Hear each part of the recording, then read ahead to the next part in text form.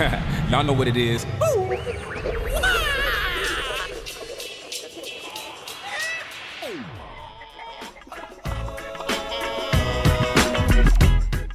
everyone, and welcome back to a surprising episode of Eggs Classics. This week we're featuring Grant Aldrich, the founder and CEO of OnlineDegree.com. After graduating from school with a mountain of debt on his shoulders, Grant made it his mission to make college more accessible and affordable for everyone. Prior to launching his website, Grant spent his entire career working in startups with more than 15 years of experience and 2 prior exits to publicly traded companies. He's been a board member and donor to a number of nonprofits, an advisor to many publicly traded companies, and a guest speaker at seminars and graduate school courses. But when the opportunity presented itself to pursue his purpose of making school a faster and less expensive process for working adults, he took his shot and he built OnlineDegree.com, which is now partnered with many of the most prestigious universities in the country, saving students time and money. What makes this show particularly interesting, however, is an unexpected and very valuable left turn into a range of highly emotional subjects. In not so typical fashion, what began as a business-only podcast rapidly became a therapy session, discussing the value of people, relationships, and so much more. It was really a great and unique show, and I'm thrilled to be resharing it here with you. From episode number 153, all the way back in April of 2020, please join us in welcoming to the show our amazing guest, Grant Aldrich. Hey everybody, welcome to another exciting episode of Eggs. This week we have Grant Aldrich. Grant founded OnlineDegree.com with a purpose-driven mission to make college more accessible and affordable for everyone. After graduating college with an overwhelming amount of debt, he was determined to change how students embark on their college education. Grant has spent his entire career working in startups with nearly 15 years of experience and 2 prior exits to a publicly traded company. He has been a board member and donor to a number of nonprofits, an advisor to many publicly traded companies, and is a guest speaker at seminars and graduate school courses. Graduated with honors from the University of California, Irvine in economics, and here to talk about all that and so much more is our special guest, Grant Aldrich. How are you, Grant? Yeah, I'm good. Thanks for having me, guys. Yeah, not a problem. Of course.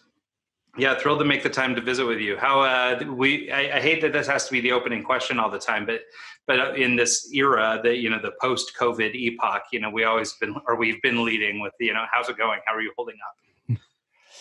Well, I've got 3 young children under 3.5. And so I like to joke that my life was sleepless and crazy before, and it still is. Yeah, no, that's been my biggest thing too. I work from home a lot of the time, and now I've got my wife and my 2 boys are here. And so I just joke that, everything was great. I'm used to working home alone. The biggest problem are my new coworkers. So yeah, that's a good way to put that. Yeah.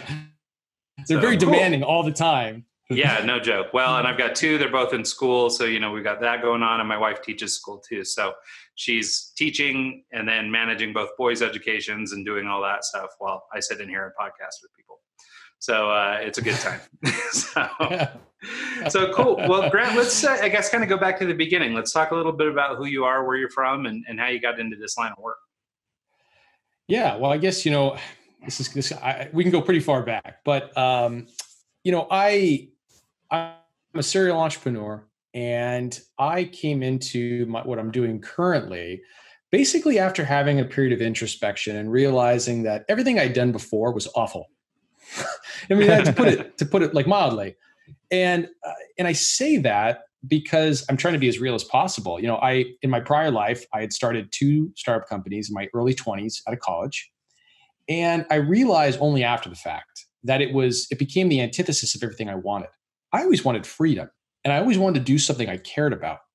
And I picked, again, it was a great experience. I learned an incredible amount. I failed in so many ways that I learned so much after failing after all that period of time. And luckily, by just, I think sheer grace, I was able to get a positive outcome and get a couple exits at the end of that for myself, for the shareholders, for the other partners. And it ended well.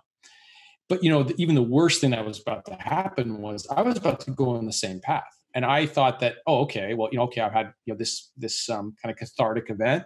I got to go bigger, more, bigger company, more employees, all this stuff. And then I'm lucky that I had this period of introspection, because after 6 months, I was able to say, man, I don't want any of that. this is awful. I'm not happy. I didn't feel like I was free. I'm a father now, and I totally changed my priorities. And I didn't skip to work all day. Like in my prior life, I was working with pharmaceutical companies. And so there's nothing wrong with that, but you don't get excited to make pharmaceutical companies money, right? Like that's just Ryan. I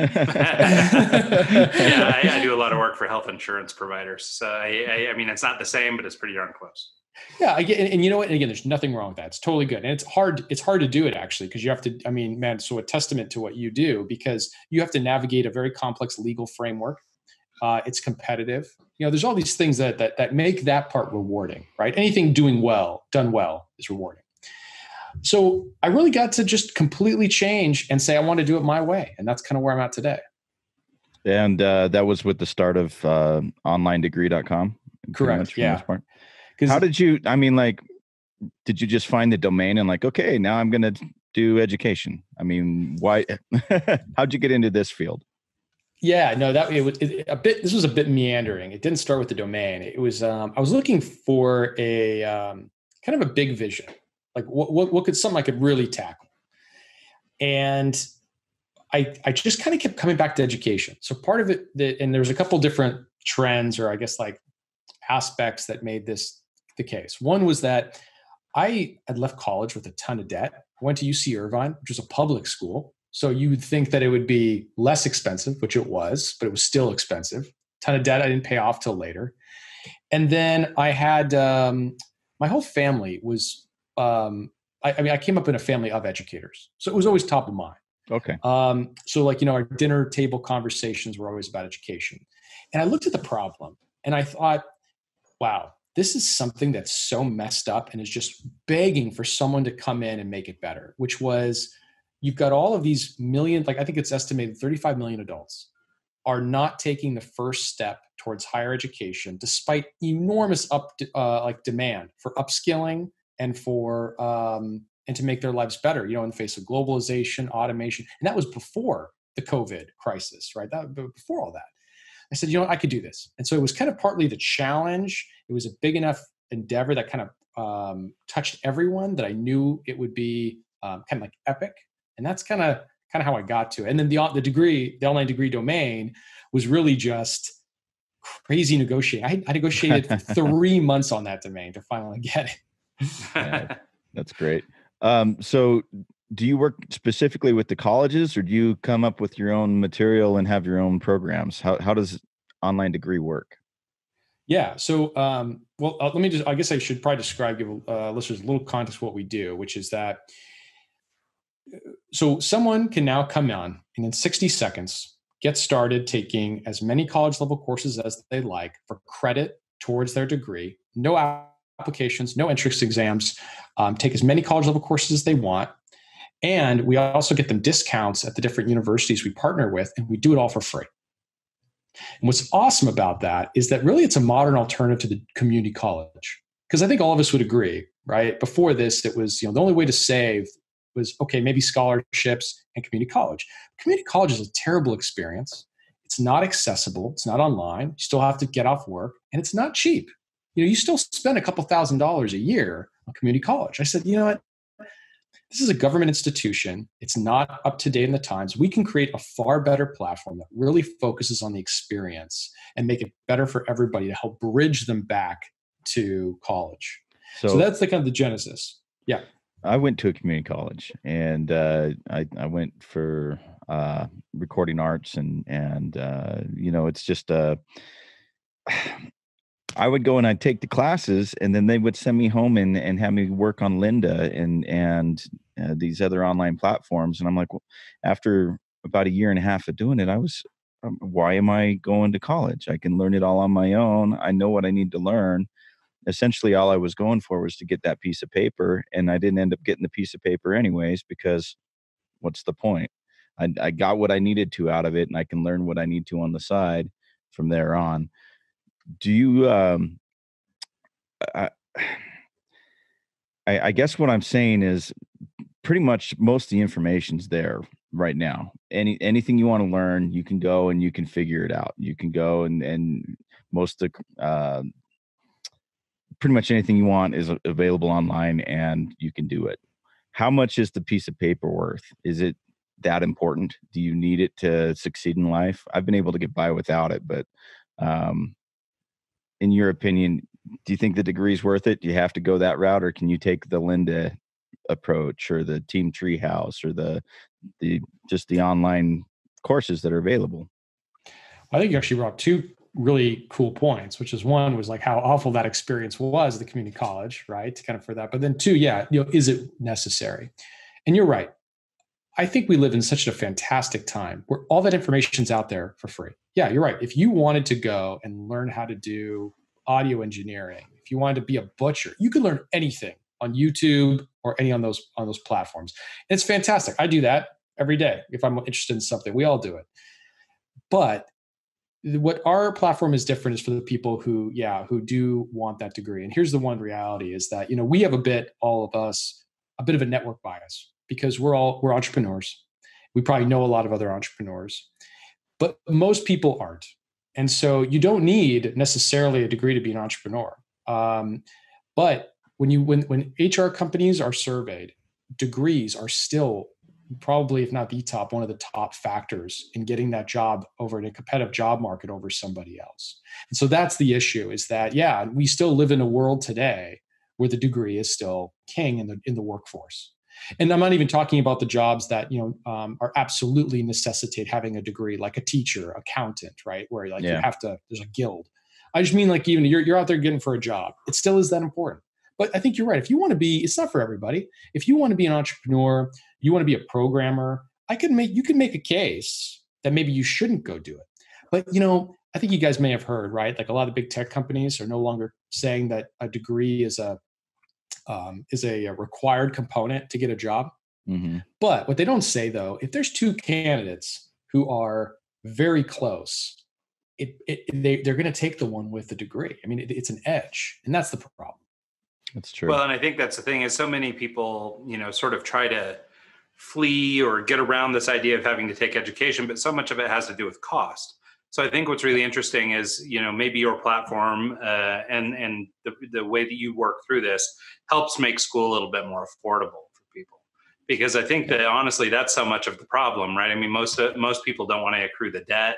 And, depending on the career path you choose, if you go and pay traditional fees at maybe a private college or something someplace, you end up paying so much money and accruing so much debt, and then you never make it back, or you make back, over 25 years in your career. I come from a family of educators too, and, they're constantly, recertifying and upgrading and, masters and PhDs and blah, blah, blah, all this stuff. And, whole life learning, whole life accruing debt and, making, an okay wage, but not what you would want with PhD. No, you're totally right. And I think you nailed it on the head, which is that if you surveyed someone on the street, I think 99 out of 100 would say, like in a perfect world or in a vacuum, sure, I want a degree. But that you're right, that cost benefit, that ROI has been completely thrown off. Where now people are questioning, why should I do this? Because the cost, the accessibility, all these big factors that tip the scales, that kind of question, is it worth getting? Not do I want one, but is it worth pursuing? And you're right, that's really the goal, is to bring that back into balance. Because not just from an affordability, because it definitely has made it more affordable. I think, we could get it at 40% of what it is. It's a big chunk. It's the accessibility too. Like, so back to your point earlier was that, you had to leave work and go down there and to your community college, and then they sent you back home. Well, you can't do that. Like that's a tough thing if you've got kids or a job. And if you're in your, 30s or 40s, you really can't justify the cost and those first steps because you can't amortize that debt over a long period of life like you can when you're 18. So it's even more critical to have things that are far more accessible. And so when people come off the street, they know about online, but they don't realize there's lots of other ways it can be more accessible to fit your schedule. You can get there. It's an awareness thing. So with your platform, say I want to go back to school, I've got 90% of my credits done, and I want to just go and take the remaining classes. Are you accredited with most of the colleges and I can kind of finish up a degree I already have, or do I have to kind of start from scratch with your program to start getting a new one? No, so that I'll give you a better example. Because to your earlier question, which was, do we, how does it work with the university? So our courses were all developed in house, and what happens is we've got these 15 courses that are super interesting stuff, but they're all introductory. So they're made for someone to take that first step, not necessarily finish upper division. So first step, like for example, we've got a course, Intro to Programming, Intro to Robotics, History, really interesting, cool stuff. And then what happens is a lot of times people will come in, and what we do is we go out to these universities. We have articulation agreements we create where we map the courses to them, and we'll try to get discounts for the students as well. So let's say in that case, you come maybe not with 90% done, but let's say you've got a substantial portion done. You could come on our platform and probably find 2 or 3 courses that could still count towards your degree. So you get to knock that off, right, for free. And then take advantage of the degree, the discount that we have, so that when you do go to that other school to finish, it's at a serious discount. Interesting. What kind of discounts? Like I know that you can't get exact, but do you have like a ballpark amount of how much you're actually saving the clients?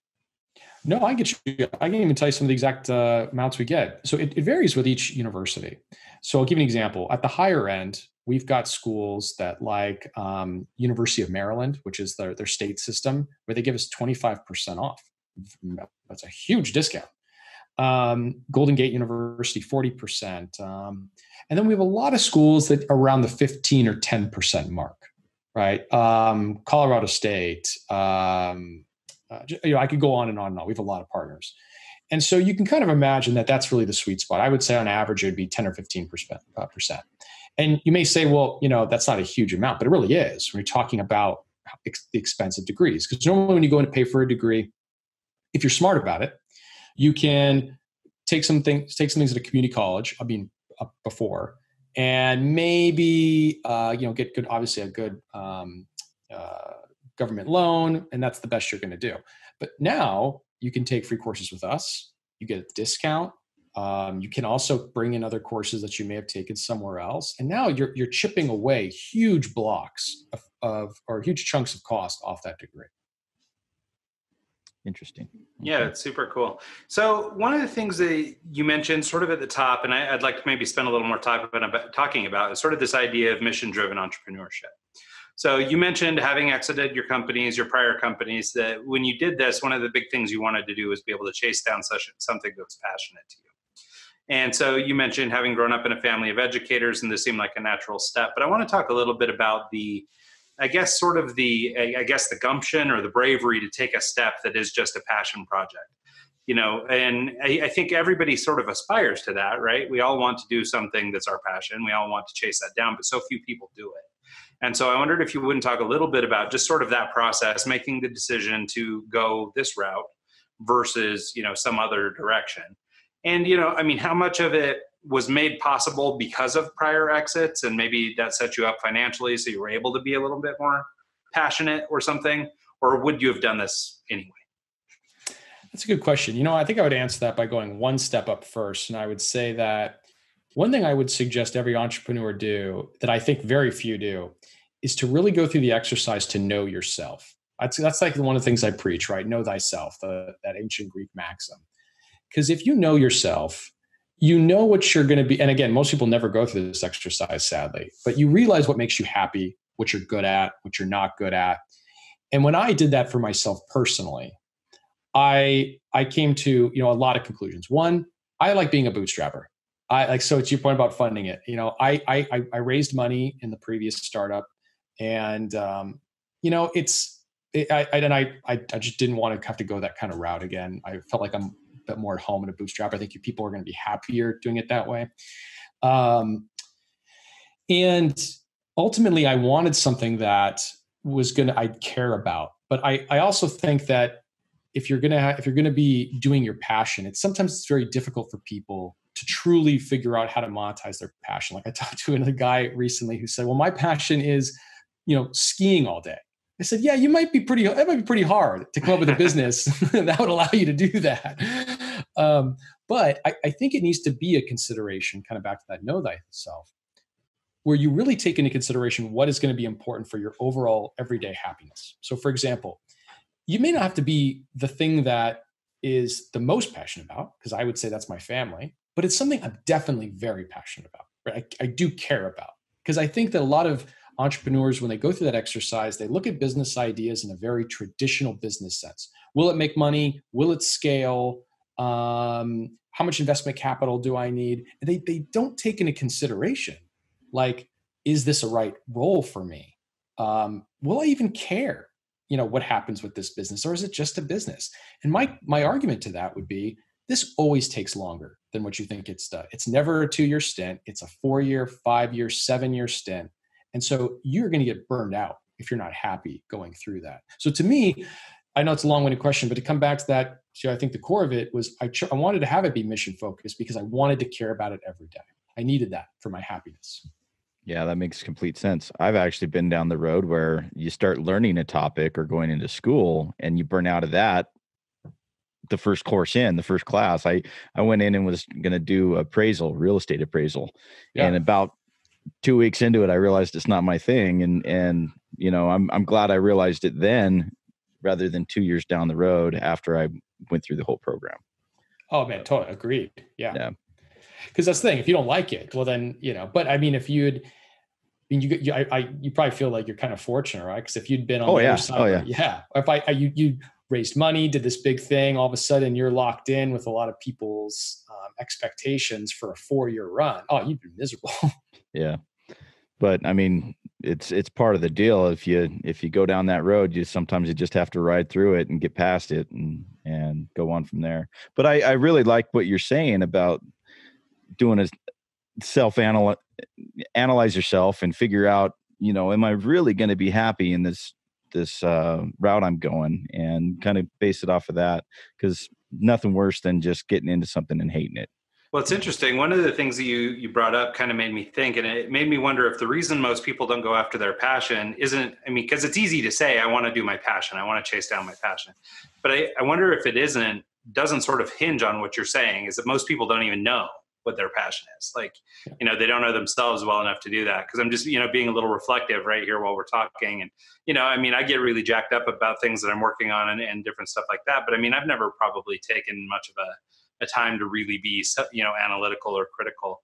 And I wonder if, do you have any, did you use some kind of platform to do this? Did you just, meet a great monk at a coffee shop that helped you out? Or like, how did you find yourself? I see you're out in Irvine, I know, hey, California guys are, but, totally. I wonder if maybe.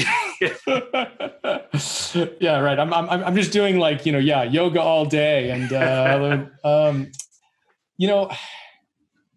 I wish there was a kind of an easy path to this, because you're right. I think does kind of come down to it, is that we never truly figure out who we are. Well, and the reason I love that know thyself was because I don't know if the listeners will get the background, but in ancient Greece, it was inscribed on the temple of Apollo, and which was the temple. Apollo was the god of wisdom. This was the temple of wisdom, and the idea was, how could you ever achieve true knowledge if you didn't even know yourself? And that's fascinating to kind of think about that. And that's something that almost all of us just completely neglect.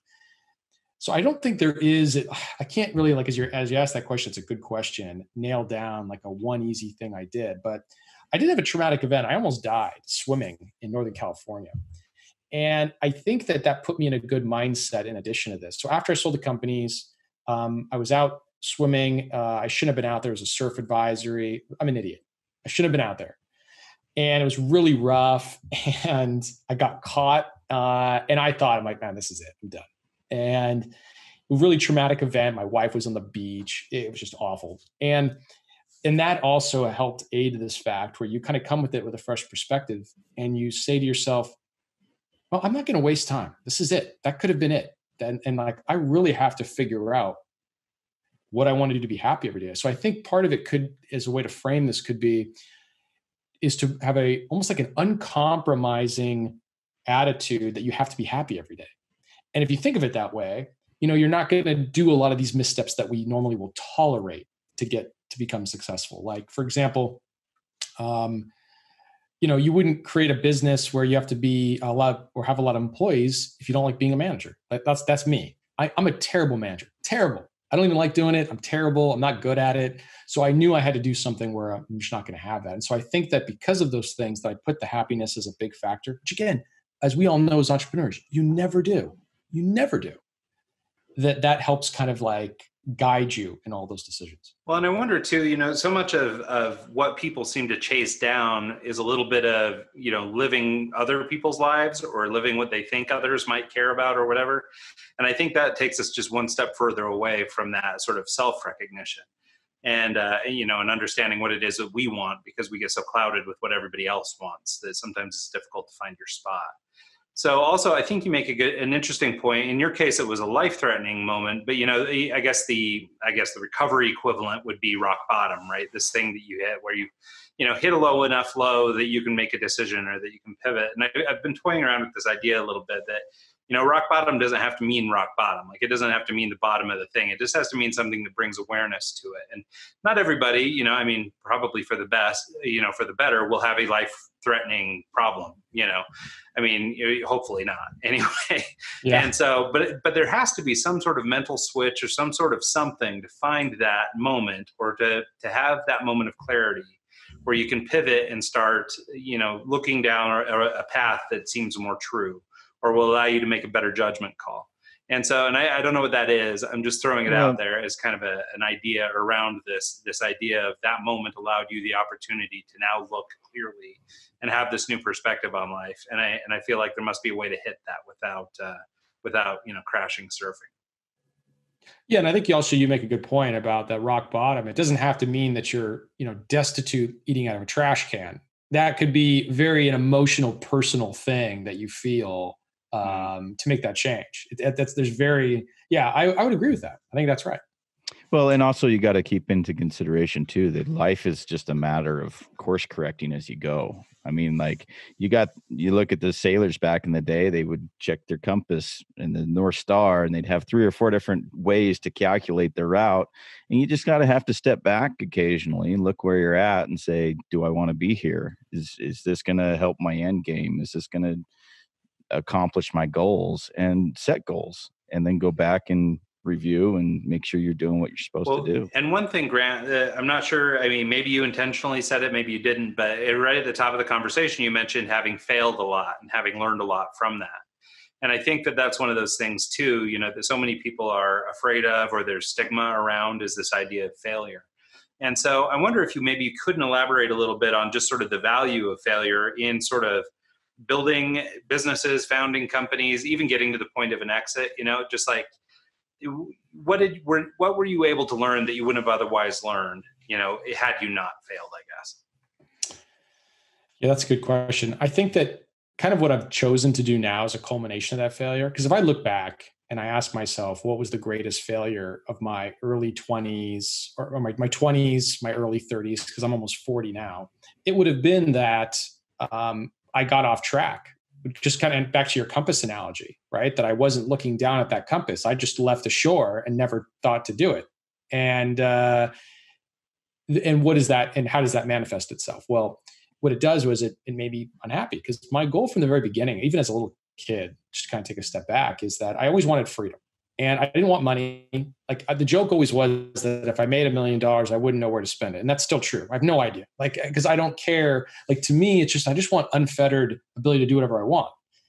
And so if you want that, and what I found in part of my early career was that I ironically became a slave in pursuit of that freedom. And because I looked at freedom being something you attain at the end of some long journey, as opposed to just living it every day.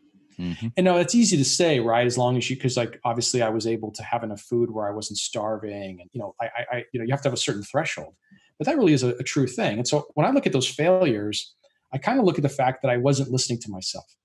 And I think that all stems from that. Because then when you get into like the business failures, we could talk for days. I could go over I could run I could talk for days on business failures that I've reflected on, and like money that was poorly spent, bad decisions that I should have known better, how to trust, like not trusting certain vendors. All those things are great stories, but I think they're almost trivial in a sense to the greater happiness of like what you should be doing, if that makes any sense. No, I actually kind of lived that lifestyle. Like I've money's kind of second for me. Granted, I chase it. I go after business opportunities when they come, but um, I've kind of, I've been a DJ for 20 years. I just kind of, I work in Lake Chelan because I like going to the lake and doing weddings there, and I like, I just kind of follow, what I like first, and then hopefully the money comes with it. And sometimes it doesn't. And that's when you go and you get a part-time job driving a truck just to, help out with that. But Yeah. Well, I'll tell you what's really kind of cool about that. So when I was in my 20s and I started one of the things I'm most thankful for, this is kind of also a little insightful, is when I was in my early 20s, just got to college, started that new startup. We weren't making anything. Just it was bare bones for years, right? Because and I was willing, I think, to be miserable to do that because like you think you can sacrifice, and again, I think that was also being a bit of just a novice in the entrepreneurial world, not questioning, oh, maybe is the business model wrong? Because it was. But regardless, it made me live a very meager lifestyle. And it kind of also reinforced that money shouldn't be the most thing we chase. And so I became like, I lived like a very simple Spartan lifestyle. I didn't, I just tried to enjoy every day. I really enjoyed learning, but I didn't really go out and do a lot of stuff financially. Like I have friends who would be buying boats and stuff like that, going like the Leia. I just never did it. I'd like to go do it. I think that was one of the most valuable things you can learn as an entrepreneur is to keep your expenses low.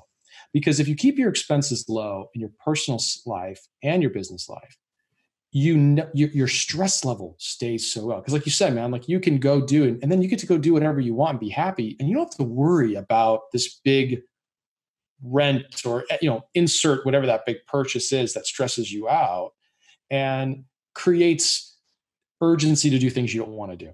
Right. Because you're comfortable where you don't have to chase that money for that other job that gig you don't want or move to an area you don't want to because you're comfortable. You're happy where that is. That's awesome. So like for me, even after the exit where like, it wasn't like, stratosphere, but my lifestyle didn't change. Like I'll tell people what car I drive. I drive a Honda Odyssey because it's practical. I like it. And it works with my kids. It didn't change me. I think that was a big deal. Yeah. Is it Warren Buffett that drives like the old 60s truck or did or something? You hear the stories of the guys that have $1 million and their car's just like a Pinto, and totally. Yeah. Well, yeah. I mean, it's like the guy I used to work for, this guy named Don Aslett. He, you would have assumed he was some kind of crazy homeless guy, but meanwhile, pretty rich dude. And but he showed up to work every day in his painter's gear, ready to go paint stuff and, covered in whatever, and just, brutal. But yeah, I mean, so much of it had to do with just him. Like the money was secondary or tertiary or even further down the line. None of that really mattered to him. And so, and I think that goes back to our overall, what's become our topic is this happiness. That's it. Right. Because, and I'm going to kind of transcend upon that because ultimately you're right. It always comes down to your own happiness. But how cool is it, by the way, the guy who comes in that room who doesn't care, like in terms of like looking at like a model, because we always look at the models, the guys who've got all the flashy stuff right on TV and all these things. But the guy who shows up like that, your boss, or like Sam Walton, where I remember Sam Walton was quoted that it's nice to be the wealthiest guy in the room and drive the worst car. Right. Yeah. And because he built, even when Walmart was going to billions, I think he was driving his old pickup truck. Right. Awesome. Yeah. And like you look at that guy and then that guy has got serious character. Right. When you look at those guys who are like seriously like Warren Buffett, where man he just lives like that. I mean, dude, good for you. And that is fantastic. Yeah. Well, and it's interesting. There's maybe some parallels going on right now. We're in the midst of this COVID-19 outbreak. Most of us are sequestered to our homes, things like that. I'm finding, we're spending a lot less money. And obviously there's a spectrum here, right? We're doing okay, but there are people who obviously still are working in the factories or doing things, because they have to make ends meet. So I understand that this is a pretty, a perspective of somebody who's maybe doing better than some of the others. But I know that like in our own family, we've tightened up quite a bit. We're being much more mindful of the resources we're using when it comes to, I mean, everything from toilet paper to the food we're cooking. And, we're eating a lot of leftovers and we're doing all this stuff. And, we're also spending a lot of time doing the things that I think most of us, to circle back to sort of your idea of chasing freedom, or, that it was something you could attain. I think now most of us are, or many of us anyway, are back home with families. They're spending time with wives and kids and stuff like that. People who normally have day jobs and normally go to school all day and normally do this and that. And now all of a sudden you're in each other's space all day and you're getting all the things that, you sort of put off until retirement. And now here you are in the prime of your working years and you're able to do this. And I'm curious to see what will happen when we sort of circle back to whatever the new normal will be. How many people go running back to that, entrepreneurial lifestyle, or that 40-hour work week or plus, where they're, out there grinding the clock, chasing something down, when they go, you know what, we just had it. Like we have it right now. Like what are we running for? So I'm curious to see how it goes. Yeah, that's a really good point. You're right. Cause I think you're right that there's going to be these reactions. I mean, especially let's say we get into quarantine into like June, right? Mm-hmm. Very wild reactions on both sides. People who just cannot wait to get away from that family environment, or the people, like you said, who kind of have that epiphany that, that I think that would, like your analogy to retirement's a good one, that this is kind of what this could be like. And how cool would that be? I want to change what I'm doing. I want to work from home. It seems like a great opportunity to reshuffle priorities, right? I mean, and of course, there are people who have horrible home lives and aren't looking to stay there. There are young people who want to get out and travel and do things like that, but people sort of our age, they have a couple kids, they're chilling out in the family. The ability to spend this time with friends and family now, family specifically, keep your social distance and all this stuff. This opportunity to spend time with family is something that you work your 40-hour a week for, so that you can hang out with them on the weekend. Right. And, and now here you are, you're just working out all day together, and so, for good or for bad. I mean, there may be plenty of people that run back to their office, but I do think it's interesting, because it is one of those sort of things, like if you're putting together sort of a group of things to chase after, like freedom, financial independence, some of these other things that are sort of the common topics that people are chasing after, one of them is time with family. A lot of people really, aspire to that. And now that you're getting it sort of, at no cost, like, hey, you're forced, you have to go stay home. I'm curious to see what effects this has. I assume short-term people will be maybe a little reticent or maybe a little more appreciative of what they have. Long-term, I'm afraid we'll slip back into old habits and kind of get back to work. But nonetheless, I think it's an interesting time and, interesting observation that just, we're living these things and we're doing it with less, expenditure, less time on the road, less everything. And, to your point about sort of being, I guess, a little bit, coming up a little more meager, or not having, the business not making any money and you're having to kind of strap it, bootstrap from meal to meal or whatever is, I think that's a really good characteristic. And I think a lot of people are experiencing that now. So I think we'll find how much more we could have gone without, or how much excess we have. Yeah, I think you're right. And, you know what I think it'll actually come out of, I'm hoping would come out of it, is that people kind of go through that introspection and are willing to defy common convention of what our lives are supposed to be like, right? Because, I mean, we can't deny that we're heavily influenced by the normal lifestyle. I'm going to call it normal, like kind of lifestyles that everybody leads. Like you said, 40 hours a week, we go to work, we spend the time with the weekend with the family. That's normal. But we always think that if we're wealthy, we can transcend that. But you can transcend that right now and not be wealthy. Like, I'll give you an example. There's a family that I love watching on YouTube because I feel that they have a very similar philosophy to my own. If you guys go in, if you ever have any, go onto YouTube and type in Gridlessness is the channel, or it's called the Birkinshaw family. And this family is awesome. This family, this couple with their 4 daughters bought 20 acres in the Canadian wilderness for like 20 grand. And they live up there they're normal people. They're funny. They have a really nice life for them, but they just play full time. Because they don't really need that much money to survive. So they enjoy this rich life with their children, rich life doing all these projects, having a great time. And most of it's outdoors, but they do a lot of fun stuff. stuff that you would love to do. And they're just normal people, but they were able to have that, the philosophy and the idea that they could cut their expenses and knew what was going to make them happy. And they did it. And they're not millionaires. In fact, they're quite the opposite. It's incredible. I'd say check it out. Well, I'm actually, I'm literally looking at property to do something like that with. And I've been looking for different sources of income that you can raise pigs, no joke, and make 50 grand a year rotating pigs from acre to acre. And like, I've done the math on it, and I've done like, I don't know.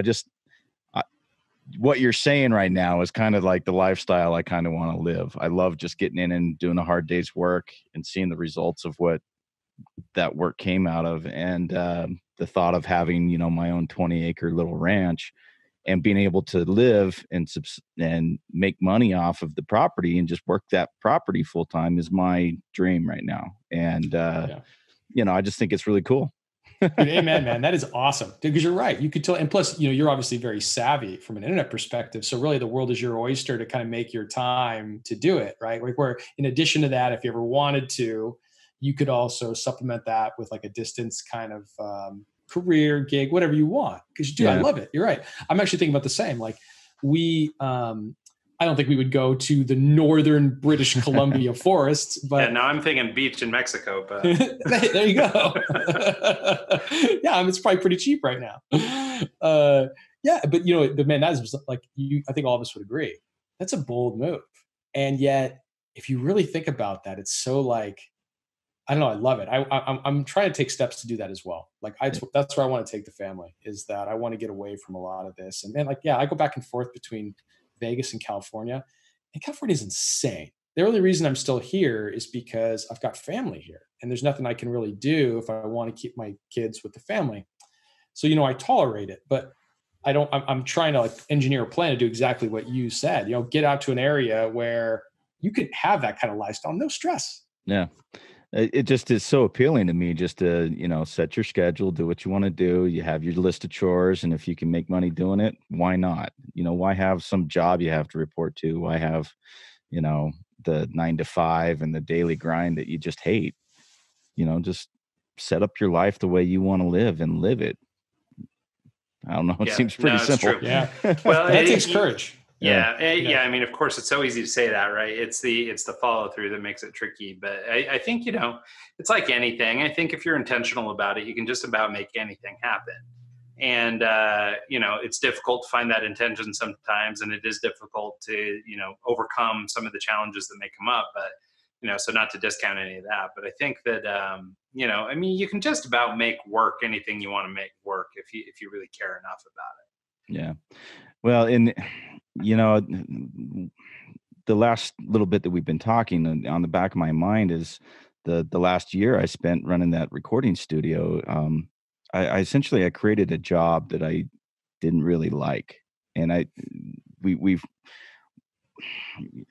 Yeah. So Grant, just to give you a little bit of background, so we're now, doing this obviously remotely. Mike's up in Idaho. I'm down in Salt Lake City. For the last year and a half, we've had a studio here in Salt Lake City that we were running, and we had basically brokered a deal with the guy who owned the building. He set us up with a little spot, and we had tried to basically build an opportunity for Mike as an engineer to run a full blast podcast studio down here. Okay. And it was super sick. It was really cool. It was great to be able to just sit down and plop in and record and do your thing. It was great, but the emotional baggage is the stuff I think Mike's alluding to. And so, Mike, go ahead and finish your story, but I think it's a pursuit of happiness tale. 100%. Like you were talking about taking outside funding and taking, how this time around you're bootstrapping. And this time I was beholden to the landlord. I was doing all this other stuff. I was trying to generate work, and really, I didn't really, the thought was I went to school for recording arts to be a better DJ, but I got this degree that I, can manipulate audio and record and do all this stuff. And what a better time to do it for podcasting. And then you get into it and realize I like podcasting, but I don't like doing it for other people. I like I like doing my thing. And, this random fitness podcast or this or whatever, it had its cool points, but essentially I created a job for myself. I had to be there for studio hours. I had to be there for this. I had to be there for that. And the stress that came along with doing it just left a really bad taste in my mouth. And I'm kind of at the point I'm at a pivot point right now. Like I closed this down. I'm doing lawn care right now to supplement my DJ income because COVID kind of knocked that into reality. And so now I'm at a point in my life where I'm like, I got to decide what I want to do. And I'm at a point where I'm going to go and take the path that I want and make my life, matter to me, and the rest will follow is kind of where I'm at. And I just, this conversation has kind of brought that to the forefront again, but it's been my thinking for the past little bit is I'm not gonna be working for someone else. I'm gonna be doing what I want to do. And Grant, in case it's not clear, Mike is a Rolling Stone. He doesn't work very well if you put him in a spot. So he's chasing his freedom too. So I think that's a really good parallel. I'm glad we're having this chat. Yeah. So sorry, tangent. Well, no, man, you're right. And by the way, like, isn't it amazing how, like you said, it didn't happen all of a sudden. It kind of started, I'm sure, as like a cool idea. And then it just somehow it starts to snowball. And all of a sudden you just blink and you're in a situation where you're not that comfortable. And you're like, dude, man, how did this happen? What the hell happened? Yeah. And I totally get it. And what's crazy is that and again, I'm not the best at this. I'm because I think that you have to kind of do this all the time. Like you're back to your analogy of the compass, right? You always have to be kind of knowing where you go. Only if the only thing that probably would have gotten you, even like if you look back out of that situation, is if you had such a clear idea of what you did want that it was easy to swat flies and say, no. Because otherwise we do tend to bend and mold and be accommodating and all those things for whatever that idea is. You know what I mean? Well, so tell me what your thought is on this, Grant. And sorry, this has turned into like this total like hippy dippy kind of therapy sesh. This is kind of, it's kind of fun. I hope you don't mind. But so I wonder if you have any thoughts about this. I've had some thoughts too, as I've arrived at a lot of these same theories or ideas about sort of life and existentialism and just where we are and what everything means and all this. How much of it do you think has to do with age, life, and experience? Like, I just turned 40 this year. So you and I are probably similar in age, more or less within a couple of years. Mike's, a couple of years younger than me too.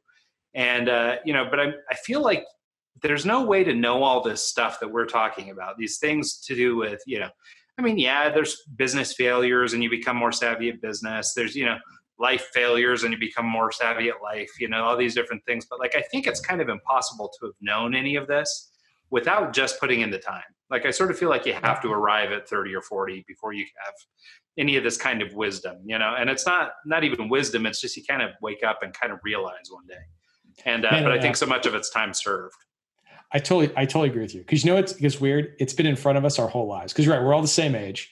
And by the way, that the whole about existential mortality, I don't know if you guys can see this. I keep this up here to remind me that of every day. It's a skull every day. I look at that. Yeah. Like, your time's limited. But you're right, man. Like, if you think about it, I started to realize that all old people, right? Guys in their 70s, 80s, 90s, regardless of their socioeconomic background, religion, culture, whatever it is, they typically always tell you the exact same bits of wisdom, right? It all comes down to about the same, which is, man, time flies fast. Health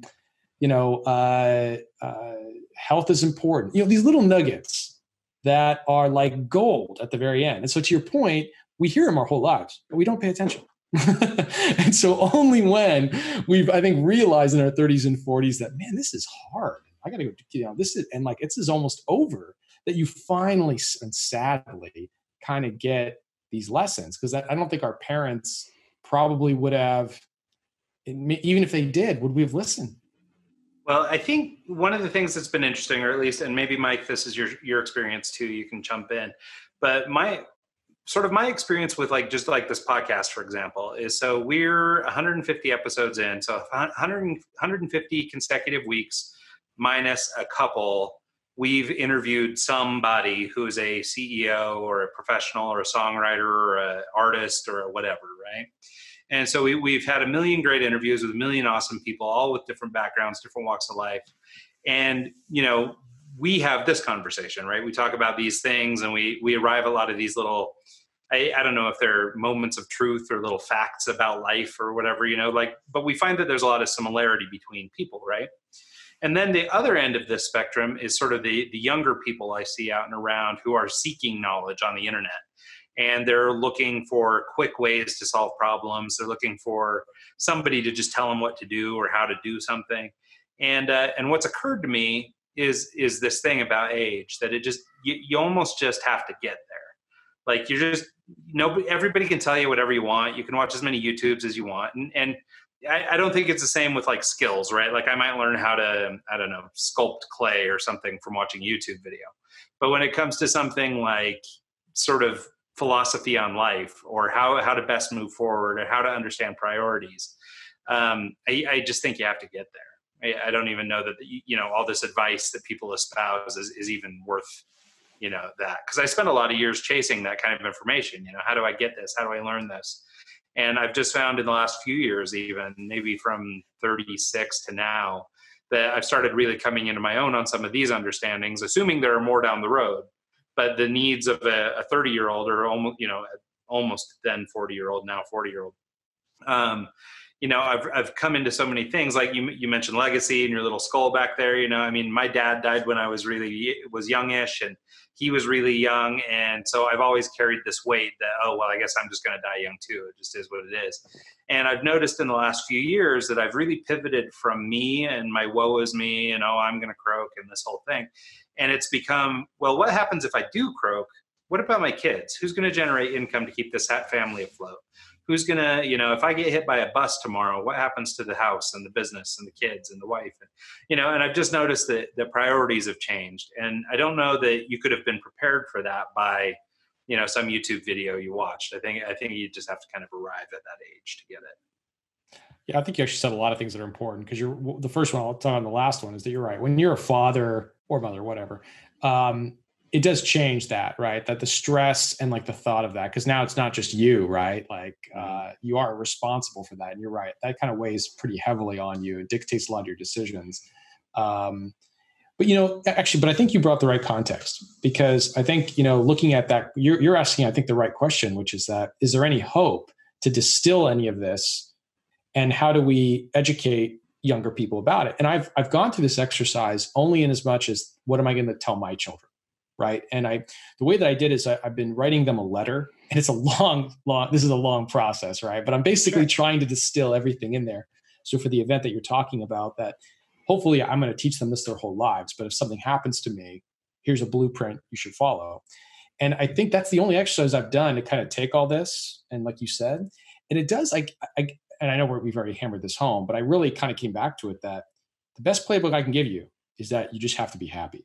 And that from day one, and then I gave, the way I broke it down was that here are some things that I feel are the pillars of happiness that you can ignore at your own peril, but that these are going to be very important. And then basically the best thing we can do is give them that playbook and just influence them at the margins where they don't make big errors. Like, for example, one of my pillars is health. Hey, every old person you're going to talk to is going to say it. And if you mess up with your health at the end, you're going to be miserable for the last 30 years of your life. You're going to be unhappy no matter what you're doing.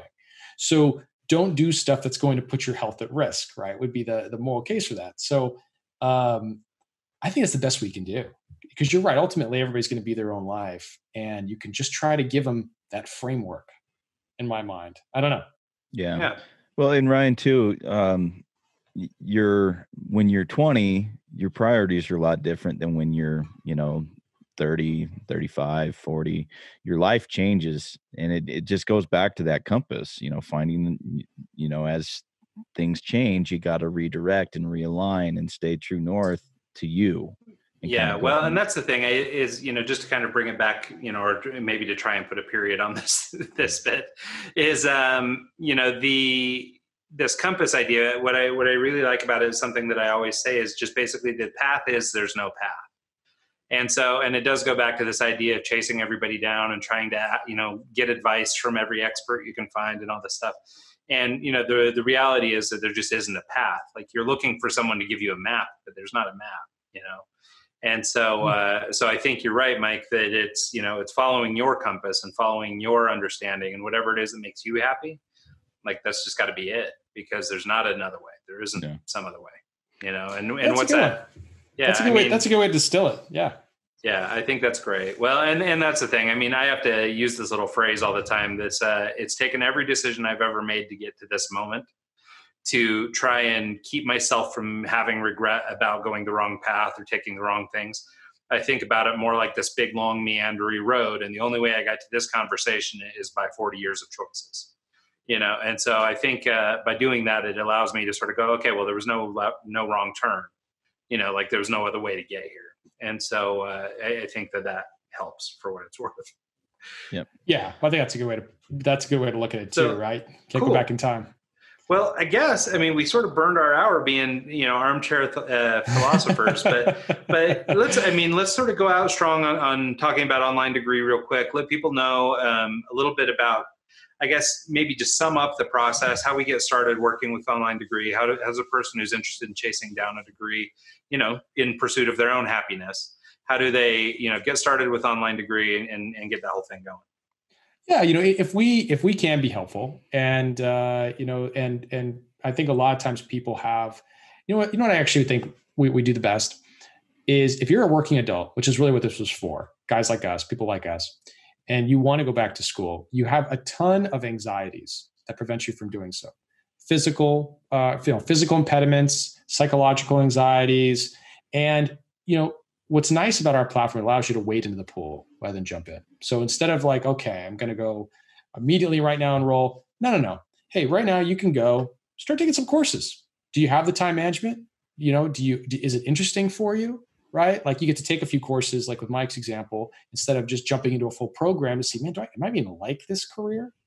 You get to wade into the pool, low stress. Hey, you get a bad grade, doesn't matter. Right? Now, if you pass the course, great. It'll count towards your degree, but it's a low stress environment to try to see and take that first step to make your life better. And if we can play a part in that journey, awesome.